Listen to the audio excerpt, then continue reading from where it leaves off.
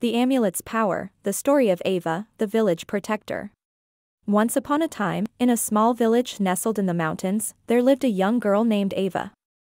Ava was an orphan who had been taken in by the village blacksmith and his wife.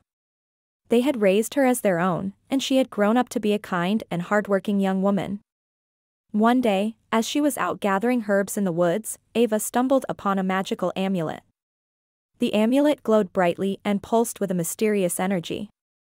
She felt drawn to it and picked it up, tucking it into her pocket. That night, as Ava lay in bed, she heard a strange voice whispering in her ear. It was the voice of the amulet, and it was calling her to use its power.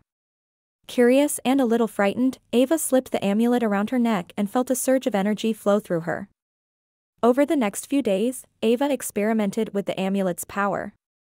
She discovered that it could summon gusts of wind, create small flames, and even levitate objects.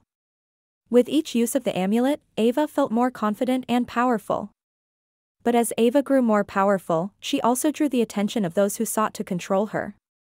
One day, a group of bandits came to the village, demanding that Ava hand over the amulet. They threatened to harm her family if she refused. Ava knew she had to act quickly to protect her loved ones. She donned the amulet and summoned all of her power. The bandits were no match for her and were quickly defeated. From that day on, Ava became known as the protector of the village. She used her powers to keep her community safe from harm and became a beloved hero among the people.